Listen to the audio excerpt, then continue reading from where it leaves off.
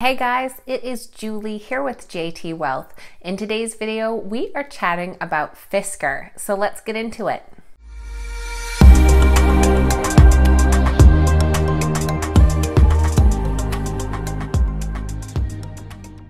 Alright guys, welcome back and thank you so much for being here. Like I said, today we are talking about Fisker, who is a newly public electric vehicle company on the market. So today we are going to take a look at what this company does and how they recently became public, plus some future outlooks for them as well.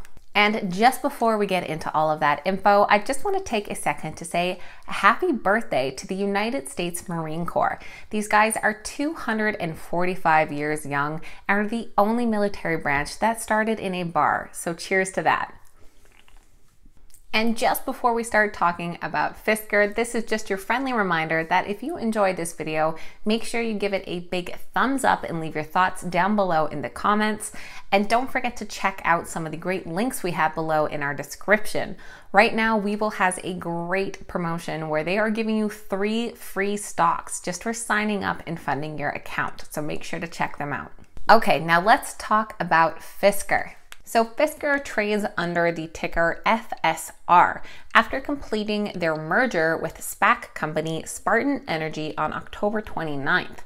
Recently, these guys had a nice little jump in price and are now trading in the high $13 range. Now, Fisker creates electric vehicles, and their flagship Fisker Ocean is said to be the world's most sustainable vehicle. It is an all-electric, zero-emission car and is said to be the world's greenest car. Now, the Fisker Ocean SUV is set to come to market in 2022 and actually comes in at a fairly affordable price point at $37,499. What also is interesting is how they are doing their lease program, which they are calling their Fisker Flexi Lease.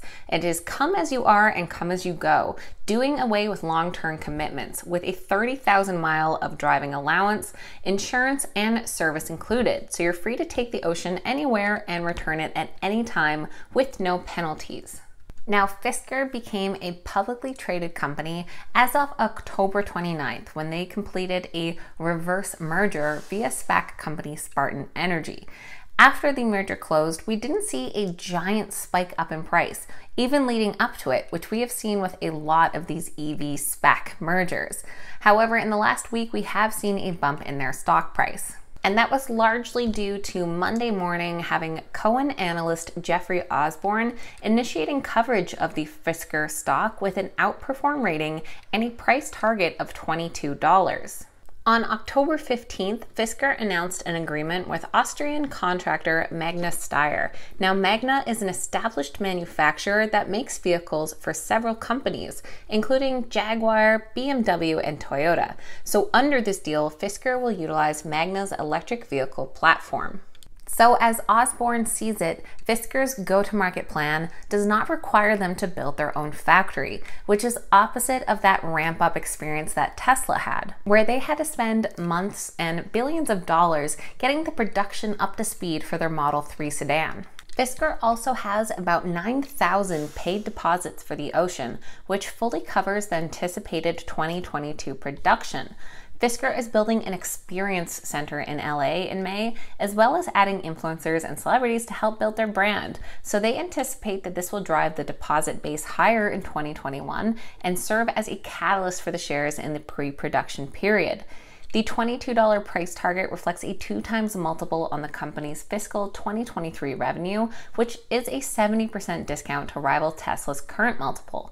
So as of this article, shares jumped about 28% up to those high $13 marks. Now, unlike some other EV SPAC mergers that we've seen recently, Fisker's stock hasn't soared and then crashed as we've seen in other instances, although there are still some people who are saying to be cautious getting into this Fisker stock. And this Investor Place article by Larry Sullivan says to give Fisker time to settle after the merger with SPAC, and that the FSR stock is tempting, but now only the most risk-tolerant investors should buy this EV company. Now that the Spartan Fisker transition is complete, investors may wonder if it's time to buy the resulting stock. The quick answer would be a wholehearted maybe. Their follow-up response would be to urge a healthy dose of caution.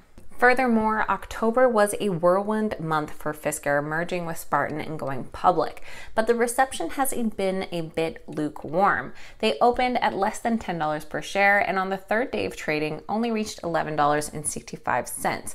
And as I've said, we have now seen it up in the higher $13 mark since then.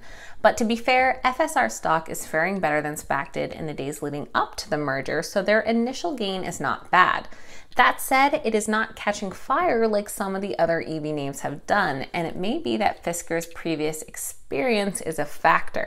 And that previous experience relates to the fact this is Henrik Fisker's second go in the business.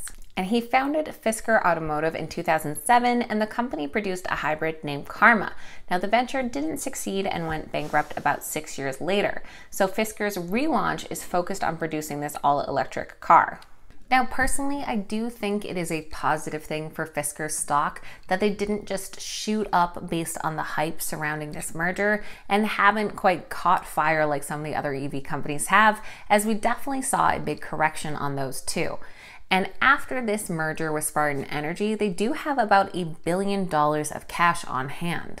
And while they haven't set a date yet for their first earnings report as a public company, it is likely to happen in the next few weeks. And they expect that Henrik Fisker will update investors on the company's plans to deploy its fresh capital over the next couple of years. So Fisker has an attractive vehicle to build, a contract with a reputable vehicle manufacturer in place, and a healthy amount of cash on their balance sheet. So all in all, some good future potential for Fisker, but we have seen a lot of new entrants into the EV space lately and a lot of competition heating up in that arena. Now, with the production of the Fisker Ocean not expected until 2022, it'll be interesting to see what happens with this stock. They do have a solid amount of pre-orders, and like we said, it could increase as well in 2021. So what do you guys think is going to happen here? How high can this stock go before they actually have these vehicles out for production and on the market? You know, I always love hearing from you guys, so please make sure to leave it down below in the comments where you think this stock is going to go. As a reminder, these videos are never any suggestion to buy or sell a certain stock and are merely for information and entertainment purposes only. Any trades should always be made based on your own due diligence. If you made it all the way to the end of the video, make sure you give us a big thumbs up and make sure that you're subscribed to the channel as well. Thank you guys so much for watching. I hope you have a fantastic day, and cheers.